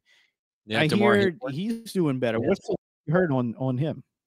I think they had said that he woke up. He's still intubated. He tried to say a few words.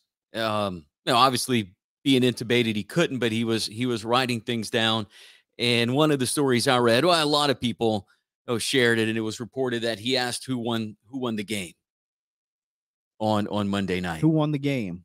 Yep. So they said which that is nobody, because they cancel. They decided to cancel it, but they said he was doing better, but he was still in critical condition and he was still intubated.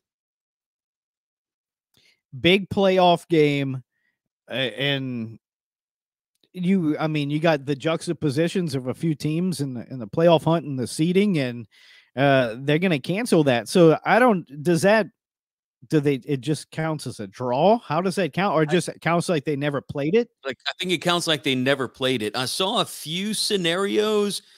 Man, I don't think I screenshotted it. It was last night. I saw a few scenarios, and it had to do a lot with if Baltimore won or lost, like where the seedings would be. So it had a lot to do with Baltimore and how that game's going to end this week in the seedings. But I think the NFL officials were meeting more to get that together and try to figure out a way. But it seems like they just didn't play. It would have been like not even a tie. They just didn't play the game. It was canceled. All right, I'm looking here. There's 5 dissenters. Chip Roy flipped, and now they're calling him Flip Roy. Nobody thought Chip Roy would flip for McCarthy. But the other guy with the somebody, he said what, Biggins or something. So, I don't know. Or I don't know why it said Biggins, because they're in the R's. They didn't tally another one for others, I don't think. Well, there's 5 dissenters now. Okay. So I don't know. Did she get okay? They're in the yes. So I guess maybe that was the guy. Maybe he voted for Biggins, and now that must have been what happened. The guy that I was talking about. Where okay. I think he voted for like Biggins or whatever. So there's 5 dissenters. and they're in the S's. There's only one in the S's that was voting present most of the time, and she switched, I think, sports or whatever, and she had switched to McCarthy, like the last vote that they had. So it's very likely she stays there. We'll see. It's going to be close. I don't know if I don't know if somebody didn't vote and then they'll come back to it when they recall the roll. Mm-hmm. But normally by now, by the time they get to the R's and S's, previously they put the little graphic on the screen on C-SPAN saying that McCarthy doesn't have enough votes. So they got So 5 they kinda know. dissenters. Yeah. It's going to be, it looks like it's going to be pretty close. I don't know if there's anybody else that's going to go against him. So it looks like he might have it this time, but I Yeah. don't know the math on it because I don't know who showed up. I haven't had the audio on, so I don't know who showed up. They were supposed to call a couple representatives who were out to come back in. That's why it took so long. They didn't start till 9 our time, actually 10 o'clock in DC. Yeah, I know. It's later. Yeah. You think they were having some bacon wrapped shrimp and lobster and I'm sure they had something steaks and fancy. Yep. wheeling and dealing. Yep. Oh, yeah. Dude, why I pulled it up on my phone.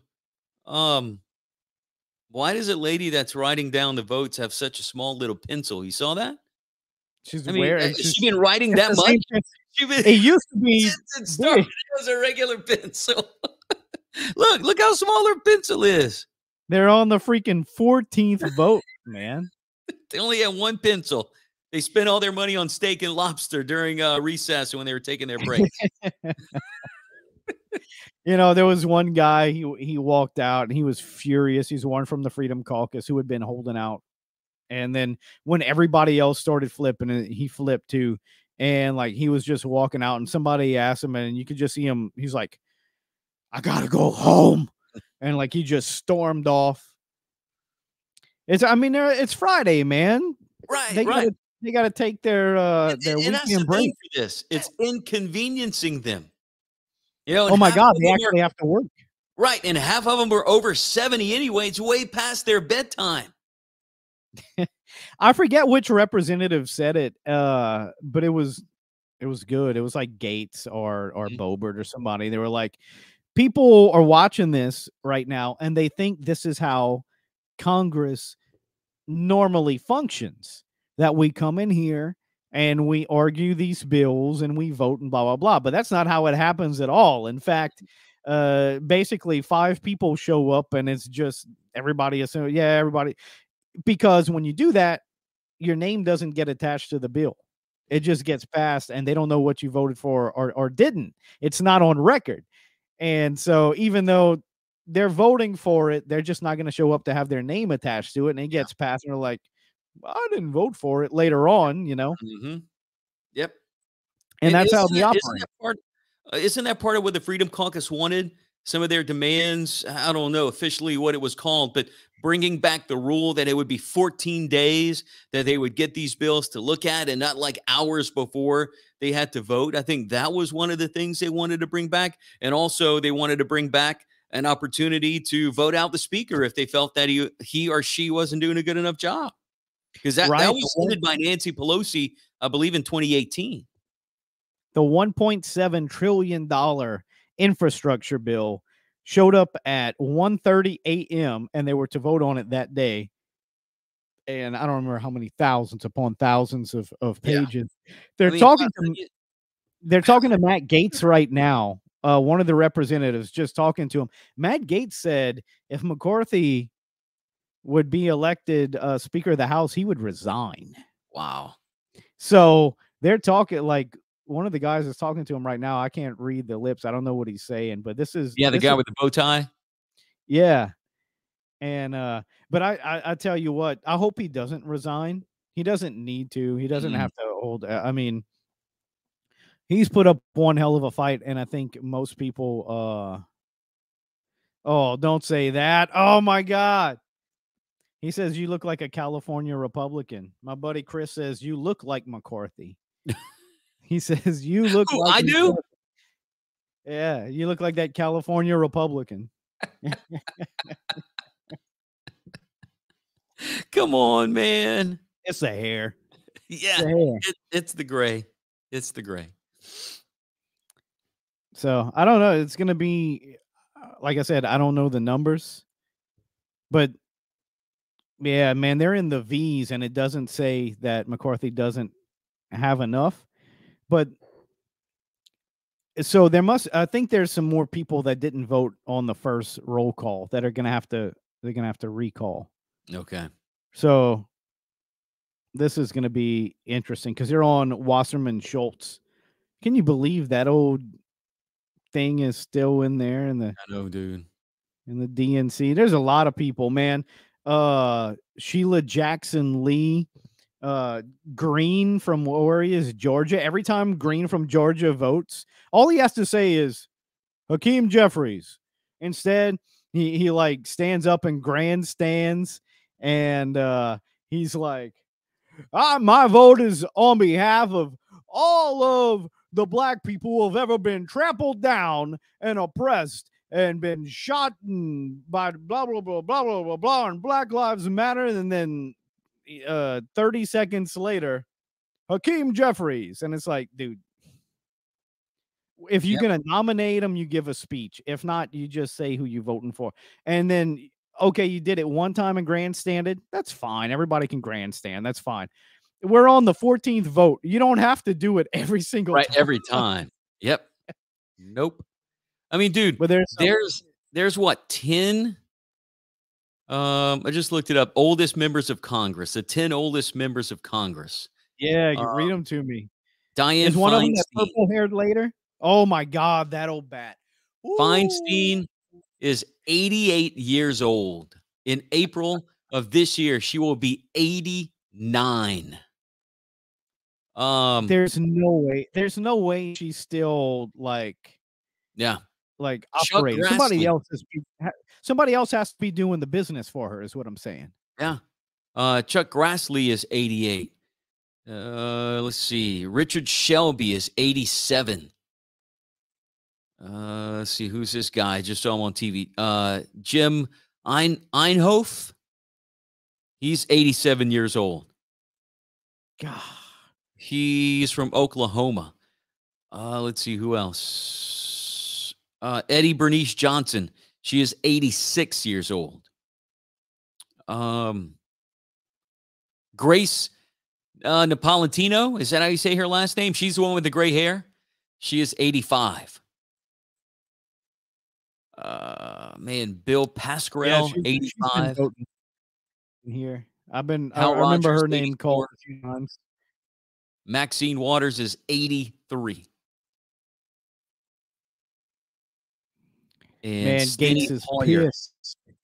Is 83. Wow. Oh, somebody just voted president. That was Gates. He didn't vote the first time. Okay, they got 6 dissenters. Chris, let me know in the chat, man. Is that it? That's all they did was 6, right?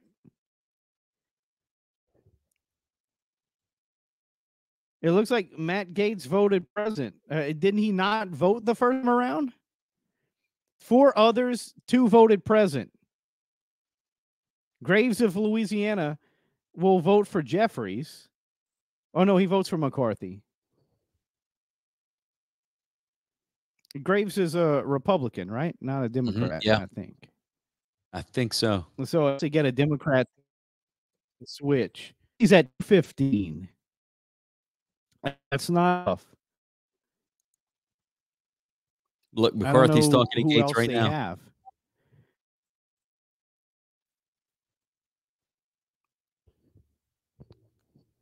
I mean, dude, he's probably saying, dude, what's up? Gates should just punch him in the face. He's walking out. McCarthy's walking out. He's walking out. Where is he going? I'm gonna put it on the screen for anybody else, but if anybody else is, I mean, we'll still do commentary. Yeah. So. Oh no, you saying he was talking to him because he walked up That's Bobert. That's That's Gates. Bobert. Yep. Not gonna happen. So he knows I guess he knows he's lost, and he's like, dude, what is it gonna Now, what is it going to tell him, take? Gates? This is when look, I know a lot of people are like, oh, this is chaos, blah blah blah. Look, if you want change, how many people say they want in Washington and our government is corrupt? How many people say that? But then they like, so if you're gonna fight the fight, you can't be scared to be seen throwing a punch on TV. You know what I'm? Right. There's people that they want people like this. Oh, he's pointing at him. He's pointing at him. Tell him, Gates. Tell him. Tell him. But they're doing this, but they want this, but then they want it to be all nice and pretty. Tell him something. He's coming back. Like he turned around real quick, and everyone turned around real quick. Look, there's Higgins. You can't do something if you're gonna fight. It's got to be ugly. You can't,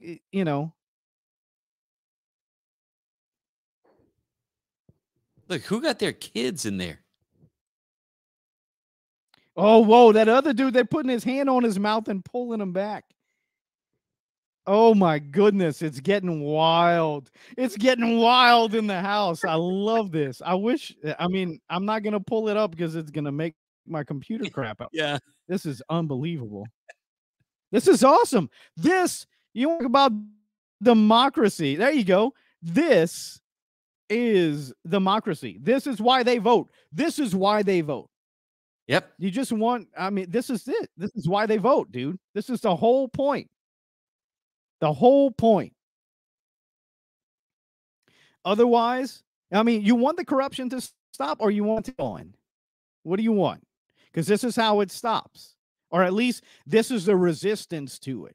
Right. If you're like, well, I can't stomach this, then go ahead and just bow down and get on your knees.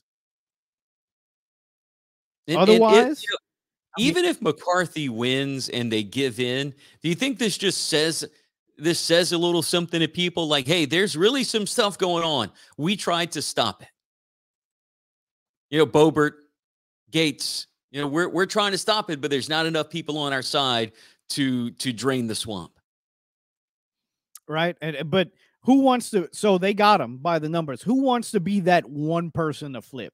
Oh my God. They're already getting, like, they're calling him Flip Roy. These people already getting dragged over the coals, telling them they're not going to reelect him for flipping from McCarthy.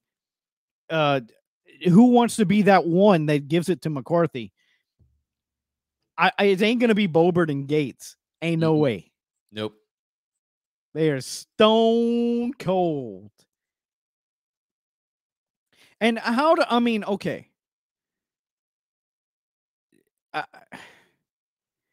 How can you be McCarthy in this situation and be mad and be pissed and be like, dude, you don't have the votes. Right. Now, how can you not look more like a corrupt freaking authoritarian? You know what I mean? Yep. This shines the absolute worst light on him. They are all ganging up, looking over. Can you put your phone up, see if where are you at now? Because they are all like, okay, that's McCarthy. I'm watching them. I don't know if you're ahead of me or behind me, but they're all ganging up on Bobert and on Gates, talking to him, looking over him, and I guess trying to convince him. I don't know if you're ahead or behind me. There's the guy. He's looking at the dude directly in Gates' ear right now. Almost looks like he's making out with him. Yep. Yeah, he's talking to Gates. You get it? You're too close. Back up. Yeah, look, he's right on him. He's like, I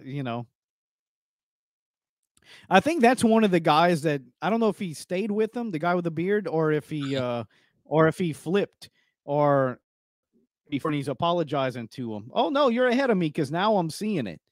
Okay. I don't know if they're getting I don't know. Wow, looking at Matt Gates is like, bro, get out of my face. It looks like he's patting him on the back. It looks like Matt Gates said, okay. I don't know. Matt Gates looks pissed. Bobert looks pissed. It's like almost like they have to go apologize. Like somebody's going to go apologize to Gates and Boebert saying we're doing it.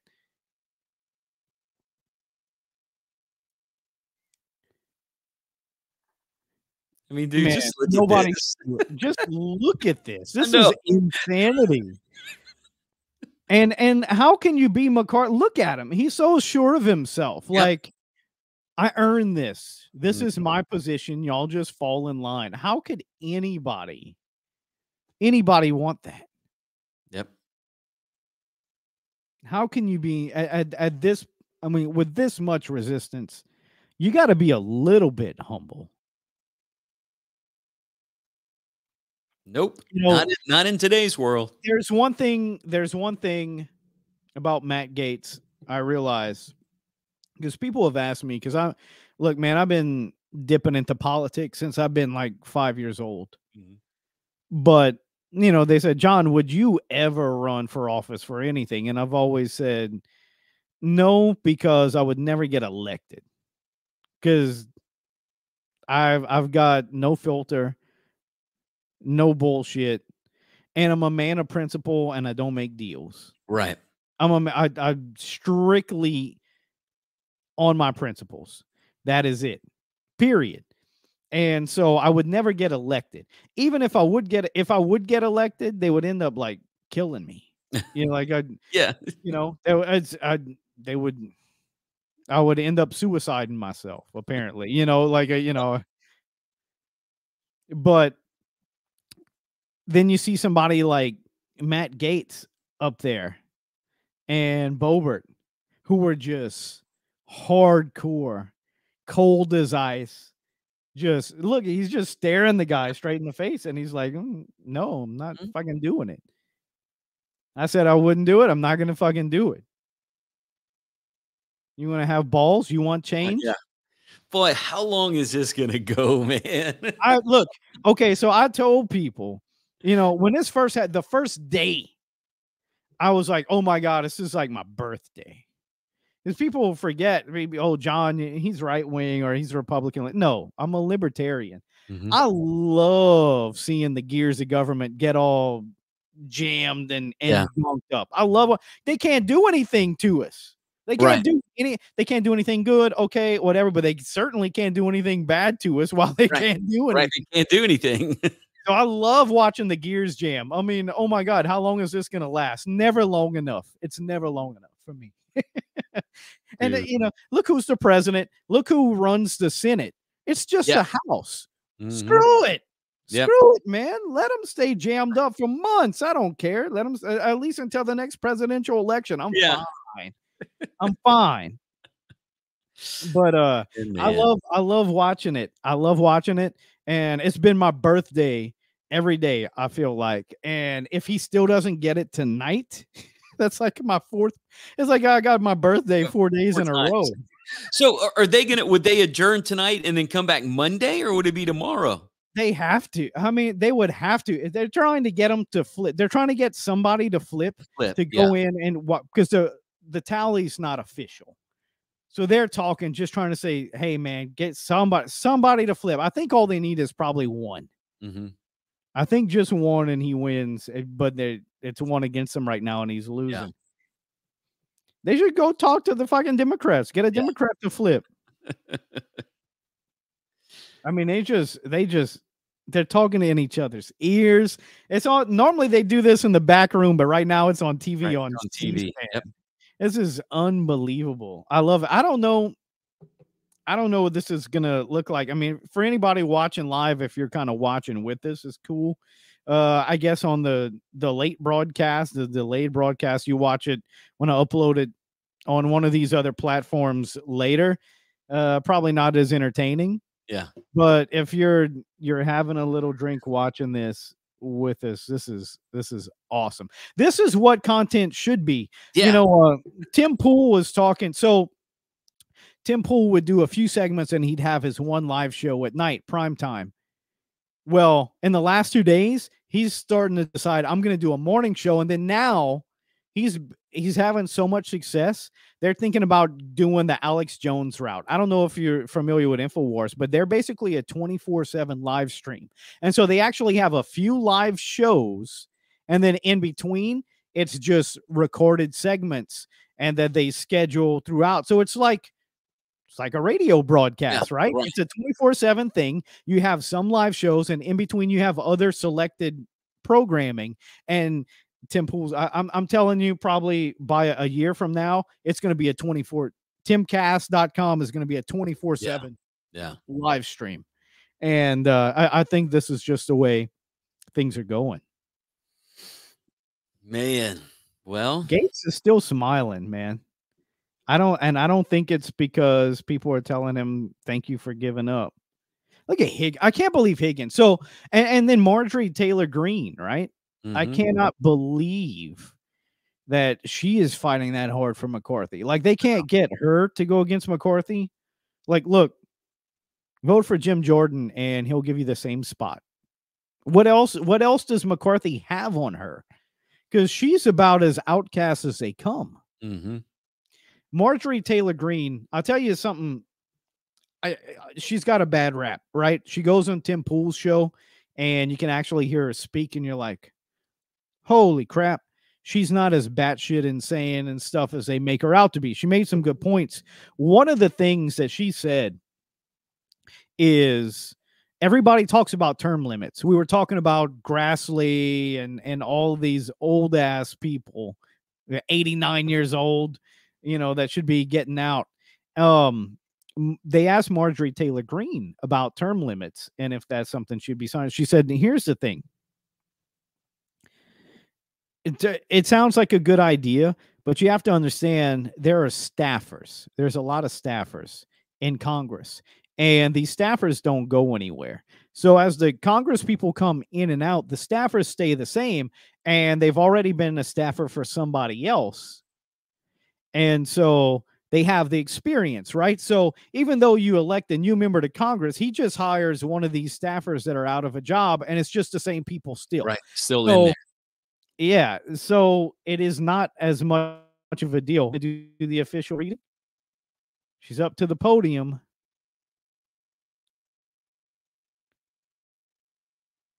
They're still not putting the thing on the screen that he doesn't have enough votes, so I don't know. While we wait for this, what else happened? We spoke a little bit about Hamlin. What happened this Yeah. week in pop culture? Politics is pop culture. I get it. Yeah, I mean, it is now. And then they arrested that guy for the Idaho murders, Koberger, or whatever his name is. There was more information that came out about the Idaho murders as well. More details after I guess they got Yeah. him in extradition, and that was just a weird situation, man. That was something from November 13th, and those 4 college kids. I mean, could you imagine, the parents of those 4 kids not really having answers for, man, close to 2 months?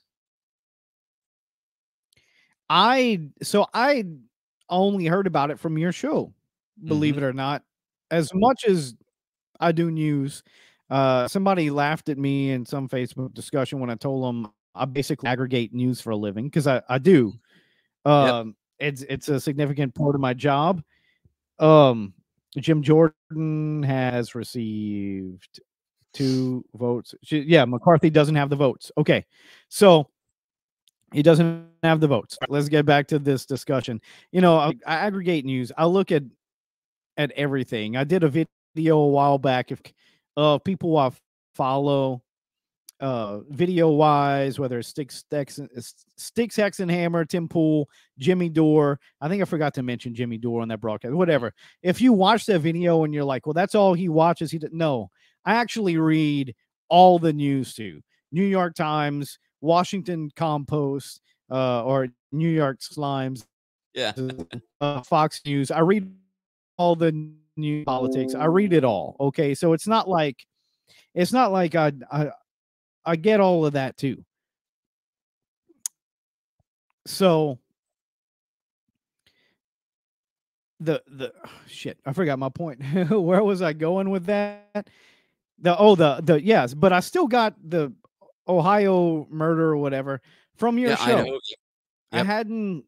I didn't know about it. Yeah, I didn't know about it, and I was like, I don't know what he's talking about, and it Yep. just kind of went on, went on. Yep. And what I did read was one of the ways they found him. Apparently, he was going on sites like 4chan and other signing up as anonymous profiles and like leaving out the details of the murders, which were, I don't know how much did they say publicly in details about what happened with the bodies, and how much did you hear? But today they said a little bit more than what they've said in a while. But they didn't go into, from what I was reading this morning, into too much details about what he did. They did say that like another um, roommate that was there, because it was more than just the four, was woken up by noise and ended up seeing him. But it was a masked guy that ran out. So it's like, did he have something with this group of kids to where, I mean, allegedly he killed them and then he didn't kill anyone else who was in this rent house that was shared with other people? And I mean, it's just strange. And then they connected him through one of these ancestry DNA sites. That's how they caught him, I, because they found so DNA on his knife. this is what I understand, and some of this may be fake news, misinformation. It's not misinformation. I'm not intentionally trying to deceive him. I'm just going to tell you what I heard, and take this as rumor. From what I heard, he had some sort of relationship with one of these girls. Was slightly familiar with them. He was at a rival college. He was, I think, studying criminology. He's kind Yes, of he like a was. Dexter type, Hmm. like kind of basically in that vein, if you're familiar with Dexter. And so had an issue with her. Apparently, I guess their relationship didn't work out, and it seems like he planned on murdering her and her roommates, her college roommates, but didn't realize that there were going to be more people in the building. He didn't realize there were others in there too, and then he was like, "Oh shit, I gotta oof all of these Right. At that point, you're people committed. And here." I don't mean that in a And bad way. yeah, and so it kind of turned out to chaos, but apparently he did the job. And then, but I think there, like you said, there might have been like one that got away or something. Yeah. She After was all she of was that in the room. chaos, Yeah. Yep. and he just, I mean, there was more people there than he expected, and then he, like most criminals, have to brag about their crime. Just Mhm. can't keep it to themselves. And he went out and on the internet and posted on several forums the details of the crimes that weren't released. And so the police knew about it, the investigators knew about it, but nobody else. And so they knew, okay, this guy knows this and that about the crime scene. I mean, I'll say it. We're on the internet. This is not, I don't build this as a family friendly show. I don't know if this is true or not, but one of the posts said that he had hung their intestines from a ceiling fan. And maybe that was a clue that brought the authorities to say, okay, if we can track down this anonymous source, this is a good lead for him. From what I understand, they were tracking for like 2 or 3 days essentially, and they were waiting for him to leave his DNA around somewhere to where they could match it to see if it was him, because he wasn't on. He was, I don't know, but they had tracked him for like 2 or 3 days, and then he got the confirmation it's him. Go and get him. And then when he was arrested, he asked them if they arrested anybody else. So is there another accomplice, or is trying to play those lines. Remember, he's studying criminology, Right. Yep. and I think he pleaded not guilty to everything. Yeah. Right. He was going to plead not guilty. I did read that. And you're right, dude. It's like something out of a movie, kind of, and some of these murders are like, it's so bizarre. Something that maybe down the line we'll see some kind of TV series about it or something. But dude, it's and you hate to judge people, but when I saw his picture, he kind of looked like an odd cat or like a Dexter type guy, that clean cut looking white dude, but still like a little bit something off with him. That's the vibe I got from him.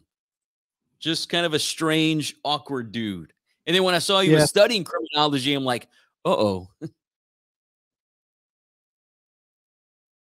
I'm looking up one story, which is why we had a little tiny hiccup. And while I pull this up,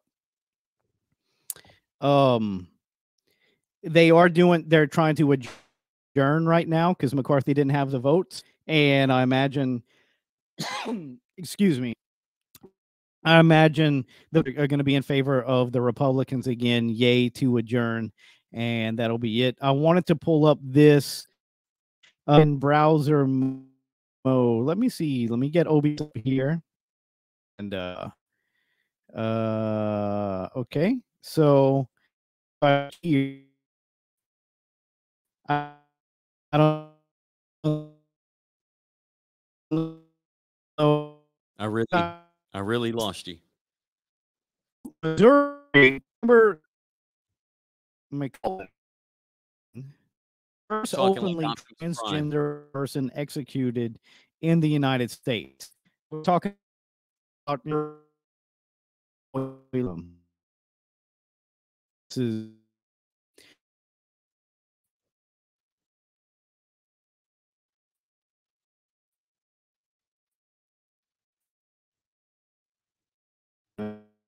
oh.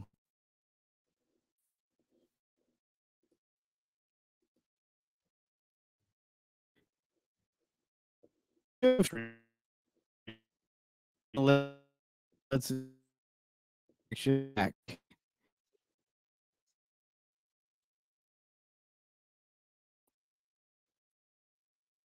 Just trying to get the connection back. We should be good. I shouldn't have messed with that.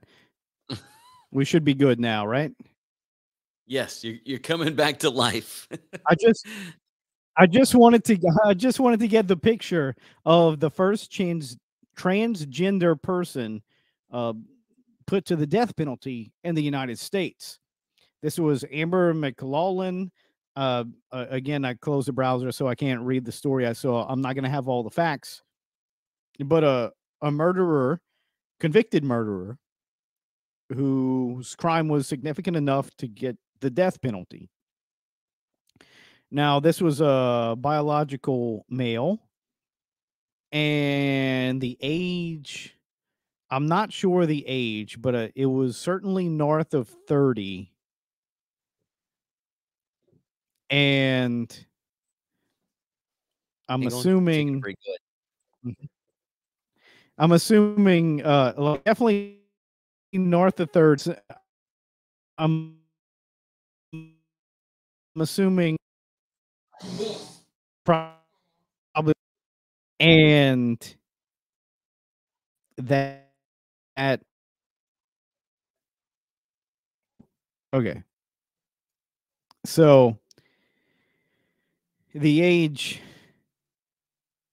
like I said, north of 30, probably less than 50. But Amber decided to start transitioning about 3 years before the execution date.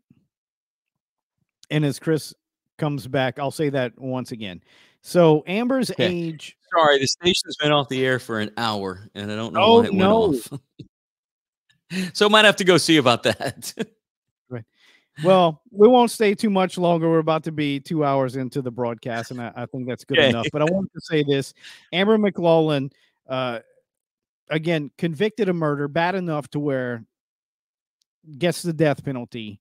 Amber was a biological male, certainly above 30 years old. I want to say lower than anywhere from 30 to 50. I don't remember the exact age. Okay. Mhm. Started transitioning while in prison 3 years before the death sentence. I'm thinking this might have been a ploy to get some activists to get this person out of the death Yeah. penalty. Yeah. Because when I tried to, that's what caused this whole disruption.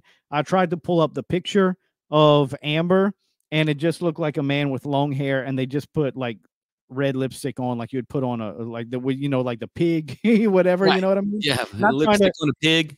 yeah, not trying to call this person a pig, certainly not that, but it looked like they didn't put any effort in whatsoever. Yeah. They just put a man, some long hair. They put not even they didn't even braid the pigtails. They just put on just clipped it and just put red vibrant lipstick on and just said, "Oh, he's transgender." Right. I don't know if I'm buying it. Uh, Maybe he really was. Maybe she is. Maybe it really is Amber. Not to offend people out there, but I think it's certainly something you should talk about because trans people exist. Transism, I don't know if that's the right word, shouldn't be exploited for other purposes. mhm. You know what I mean? Yeah. You shouldn't. Those people exist. Being transgender shouldn't be exploited for people trying to get off death row. You shouldn't be Right. faking it. Is what all I'm trying to say. Yeah. It didn't look genuine to me a few years before you go, and I'm sure they were trying to send all these emails and stuff to all these activist organizations to try Yep. and To say, hey, protest, and there were protests. rallying up the Yep. troops. Yep. Mm-hmm. Yep. I'm gonna All have right. to look that up. So we got less than 4 minutes to go here on motion to adjourn. It looks like I believe the yays are going to have it. I mean, I can't imagine why they wouldn't. There's only one more Democrat vote. They're voting nay, but if all the rest of the Republicans vote yay, they will adjourn. I don't have the audio on, so I don't know when they'll adjourn, but imagine it's not going to be during the weekend because these folks are going home and enjoying themselves. And Chris, I don't want to keep you too much later, man. It's 10:30 our time. You need to enjoy your weekend as well. Are you going to the Saints game on Sunday? Yes, I am. Did you buy my tickets? Huh? Did you buy my tickets? Because No, I I got didn't. season tickets. I I got sold them for $20. cool. I got a free one. I had a buddy of mine. His company has a suite, and he was like, "Hey, we got the suite, and I got a few tickets if you want to come to the game." And I'm like, yeah, let's go." And Hey, it's so in a I'm going to suite, be man. there on That's Sunday. nice. Yeah. I kind of needed That's nice. I needed a break. I've been putting in some late hours, and I got a gig tomorrow, probably working a little bit during the day. So I'm like, Sunday, I'll go watch the game, even though it means absolutely nothing. But who dat? Who dat, man? Plug your stuff, and then we'll kill this stream. Yep. So you can check out my online station, 90s and 2000s rock. It's called The Planet. And pretty much anything, if you it follows Listen to the Planet. So the website is listentotheplanet.com. The apps, App Store, Google Play, you search Listen to the Planet, we pop up. Even now, if you search The Planet, which is cool, we come up pretty much the highest in any radio station that's called The Planet, because they still have others around the country, but we do come up now very high in the algorithm there. So that's very cool because there are other radio stations called Planet Radios and The Planets and Planet Rocks, which is why I had to get a little creative in my names, my handles, names for the apps, all that stuff. But if you go to the website, all the details are there. Listen to the Planet on Facebook. Chris Logan is my personal Facebook page. I have a Chris Logan in the Morning Planet Power Hour Facebook group, and I go live on all three of those pages at 8 o'clock with the Power Hour every Wednesday morning. Every Wednesday, every weekday morning. Every weekday. Awesome. And certainly, man, I appreciate having you come on and spend the time. I know you work in those long days. I appreciate the hustle. I envy the hustle. There's not a whole lot of people out there that are doing what you're doing, and it shows, man, and the product shows, and more people need to wake up and see what you're doing. And they need to get their butt in gear too. And I don't know if they're going to do that, but you certainly are. And The time's it's running out. awesome. Well, thank you, man. It Time's means a running lot out. coming from you. We got to branch out for sure. Yeah. So I appreciate you coming on, and we'll do this again. I don't know if you're down for next Friday or if you got a gig, and hopefully this Senate, the Congress stuff is figured out, and we can talk about more fun stuff. And Yeah. we Yep. touched a little bit on the radio, but we'll talk more about other fun things. Other things. Yep. Absolutely, dude. Sounds like a plan. Have a good weekend. All right, man. You too. And who dat? All right. Who dat? See ya.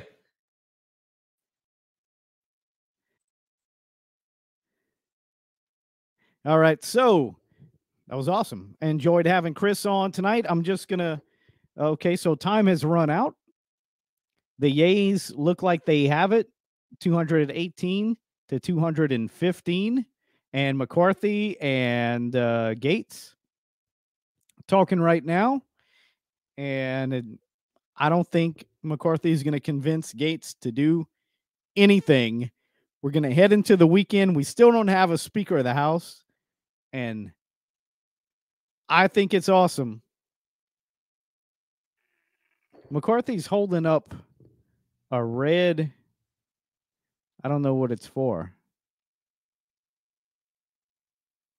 I don't know what's the red thing.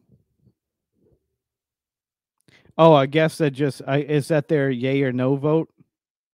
Because it's so close, they actually have to vote, I think. Is that what it? I don't know. He's waving it off. So I'm not sure. But I guess that'll be the end of the broadcast tonight. Hope everybody enjoyed. I'm going to try to figure out how we're going to clip up this show and get some cool points on. But anyways, like, subscribe in all these areas. I'll try to get the audio version of this podcast on as well. I'll have to steal it from the video. Thank you guys so much for watching. Till next time, we'll do this on Friday nights. And we'll post the show afterwards on all of those. So they'll probably show up on like Saturday, whatever, during the weekend. Hope you enjoyed. Like, share, subscribe, etc. And peace out.